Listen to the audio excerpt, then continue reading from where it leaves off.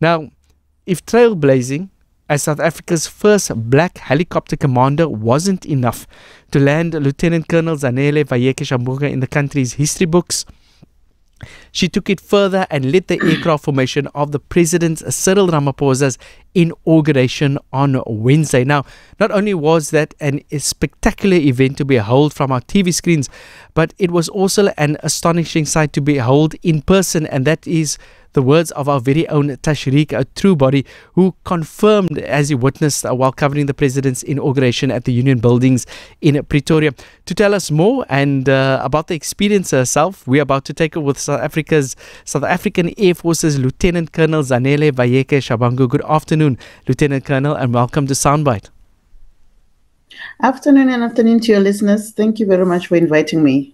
It's such a pleasure to have you, Lieutenant Colonel. You've made history books not only as being the first helicopter commander, but you led the helicopter diamond formation fly past during President Cyril Ramaphosa's inauguration. That's correct, yes. I had the pleasure of being the one who must lead the helicopter formation over once the president was inaugurated. And Lieutenant Colonel, a lot of people don't realize you actually wanted to be a medical doctor. Yes, that's correct. Growing up, I always envied being a doctor.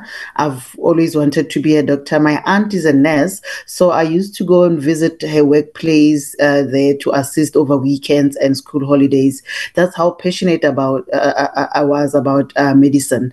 But because my mother is not working and she's at home, and due to financial constraints, I couldn't fulfill the dream. So then the next best option for me was then the Defense Force that offered me to do pilot's course.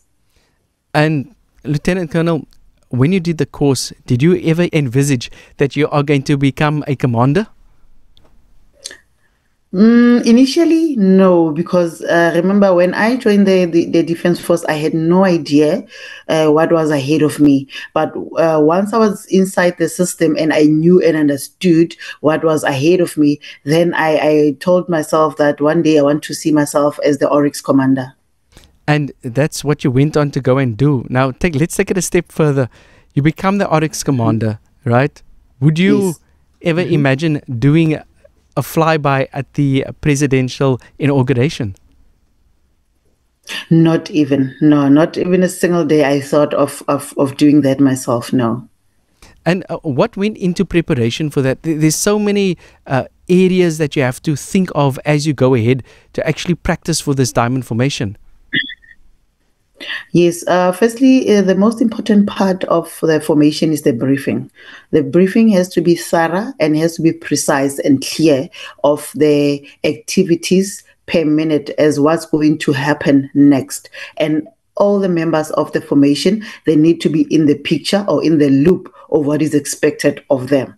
And then from there onwards, we'll go and do the actual execution of the formation. So the formation itself, it's a coordination between myself as the lead aircraft and also the person on the ground who we call the ground liaison officer, who looks at the time and who gives you the exact time to say, I want you to be overhead at this time. So it's a coordination of both air crew and also the ground personnel to make sure that we execute this efficiently. And it was executed beautifully. We had our very own Tashriq Truebody there, and he said it was truly a sight to behold. But when you're actually busy flying, there must be a certain level of nerves there, because this is the president's inauguration and you are busy doing the flyby. Did you experience that, Lieutenant Colonel?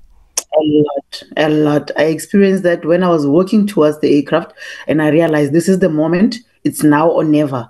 And when I was in the air as well, when I was in the hold waiting for the GLO to call us in, I was also a bit nervous then. But when the final call came through to say, Heli 1, you are cleared inbound, and my nerves started coming in there, playing a role. But then I had to calm myself down to say, you know what, this is it. It's now or never. So let's just go and do it and make the president proud. And the president definitely seemed proud the way he was looking up and smiling at our first black female commander. I mean, it's history being made. But here's another thing. This experience, obviously, you are going to be able to take it forward, because people don't also realize that you're also a pilot instructor for a flying school in Bloemfontein. Yes, yes. I'm a qualified instructor. I give instructions to the newly pilots who aspire to be in my position, and I'm also the officer commanding of the school. And this is a field that has started to open up for all South Africans, but especially for our females. Is there any words of advice that you would give somebody who's really yearning? You know, they say to become a pilot, there must be a yearning for it. Yeah.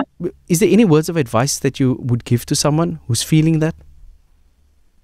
I always say people must set a goal for themselves and know their goal, and there will be hurdles along the way. They must ignore that and remember what the target and the goal is at all times. Even when you're going through hardships or bad situations, remember the reason why you chose that goal. There's a reason, and the sky is only the limit, or the sky is not the limit. Yeah, I like that, because Yeah. I The just sky is not the limit. the sky is not the limit, and I hope that Yeah. one day we can actually get to hear that our very own Lieutenant Colonel Zanele decided to make that trip to space. I hope so. I hope so, because that's the vision of our chief now, chief of the South African Air Force. Is looking into space. So I hope by the time it's executed, I will be young enough to be part of the people that goes into space, actually. And we're looking forward to seeing you there. Lieutenant Colonel Zanele, thank you so much for joining us this afternoon on The Soundbite. Thank you for inviting me. That they're the voice of South Africa Air Force's Lieutenant Colonel Zanele Vayeke Shabangu, the first black female helicopter commander and the first woman to do a fly past a diamond head formation. And as you heard, there's a lot of coordination going into that. And even somebody with her skill set was nervous, but then the training just took over. And what a sight to behold. It's 100.4 FM, Radio 786.